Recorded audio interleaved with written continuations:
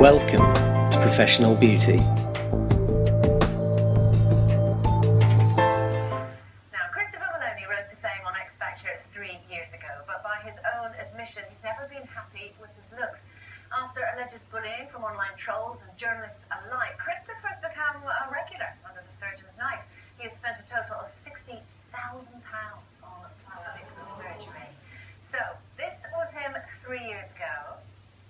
And he's here now, after his latest round of surgery. Please welcome Christopher Maloney.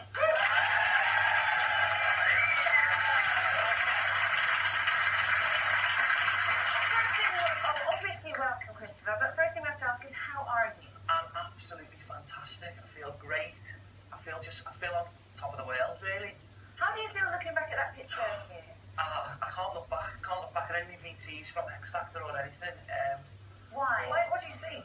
Oh God! I mean, as you can see, look, everything really. Not at all. I don't see anything wrong at all. I mean, I had a full head of hair before I went on the X Factor. I did. And not saying that I pulled it out, it fell out itself. I had stress-induced hair loss from it, and I think it aged me so much, and I wanted to get back to the person who I was before. Because I was just getting bullied by online trolls. It was just a nightmare. What would they say, for example? Oh God, it was just really nasty things. It was just something that I can't, say on national television. Yeah. Like your looks. It was just all about the looks and stuff like that. Can I just ask you, why do you care what people who don't know you, have never met you, it's a bit like going into a pub and looking at graffiti on a toilet wall about yourself, isn't it, Twitter, when people get really vicious? I mean, social media is fantastic, and I think it's a great tool. I think everyone just should be supportive and not be negative about anybody. But when I was before the X Factor, I worked in a call centre. I was plucked from obscurity. I was put on the biggest show on national television, and I come off the show, didn't know who I was, where I was, what I was doing, what the public expected of me, what my fans expected of me, and I had a breakdown at that point, and it spiraled out of control, and obviously with the online trolls and stuff, you can't help but take that. But Christopher, those are things that are affecting you mentally, and you're internalising the comments that you've had. How did that then manifest itself in changing your faith? What did you have done? I had upper eyelids done, I had all porcelain veneers on the top, I've had 3 hair transplants, 4 nose jobs, and 2 weeks ago today, I had under eyelid surgery in Poland. 4 of those jobs? Yeah. Well, the thing was, the 3 that I had done, they weren't done correctly. So I went to Poland to Europe surgery, and they corrected it for me. Mentally, and you're internalising the comments that you've had. How did that then manifest itself in changing your faith?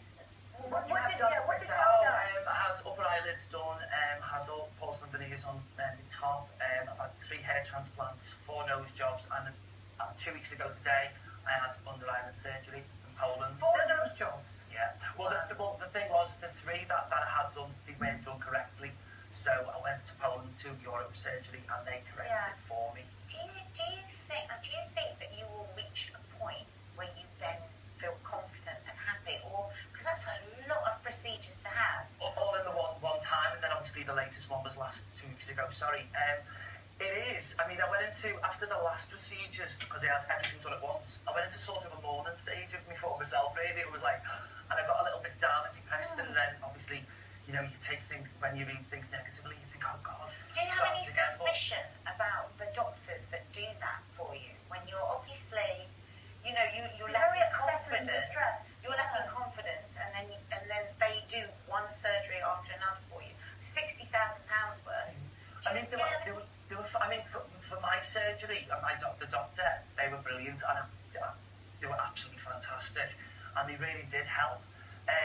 And I just feel great now. I'm in a great place. Yeah. I haven't felt like this before. But Christopher, there will be somebody out there, some sad idiot, who's going to continue to make nasty comments. They make nasty comments about Brad Pitt. So is it going to be that you're just going to be on this continual cycle of never liking what you see in the mirror? I think I've come to a point now. I mean, obviously after the last procedure, I've come to a point now where I'm really happy. I'm in a great place. I feel stronger, more confident, more before pre-X Factor. Good. Do you know what I don't understand? I really don't understand this. You did really well in X Factor. You came 3rd.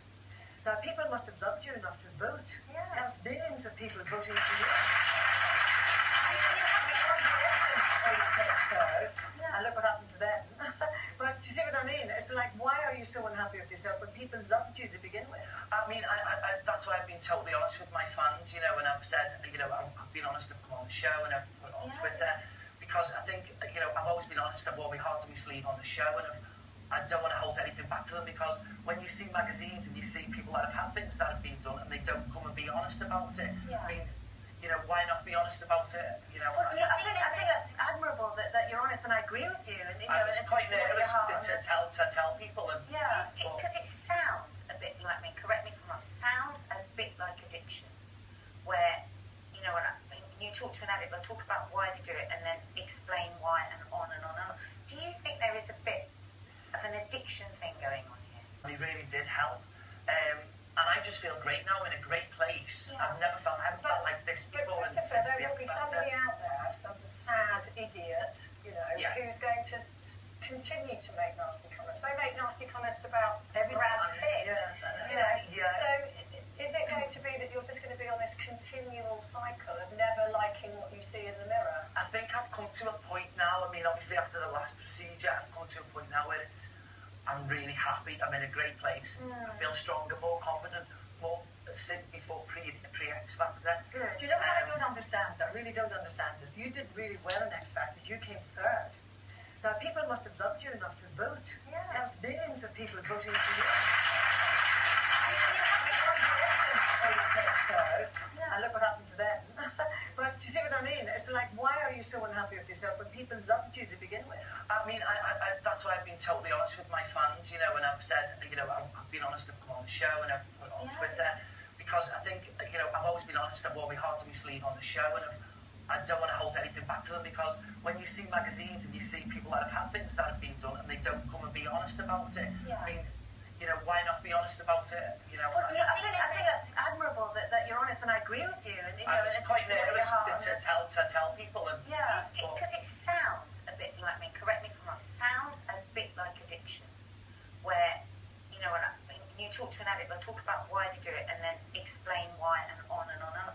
Do you think there is a bit of an addiction thing going on here? I don't. Do you see yourself like, stop it? Yes, oh yeah, I mean, I do see, I mean, obviously, when you see, you know, people that have had lots of surgery, you know, I go, oh God, you know, you see it, and it's so unnatural. You know, for me, it was just certain things that I wasn't happy with looking back, and now I'm really happy. So you're not going to have any more then?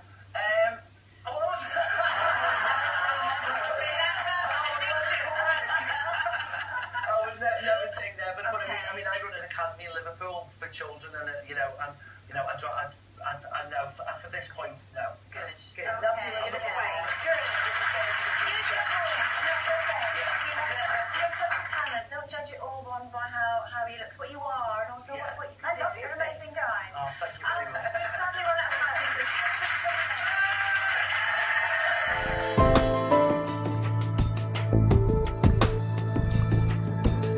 Welcome to Professional Beauty.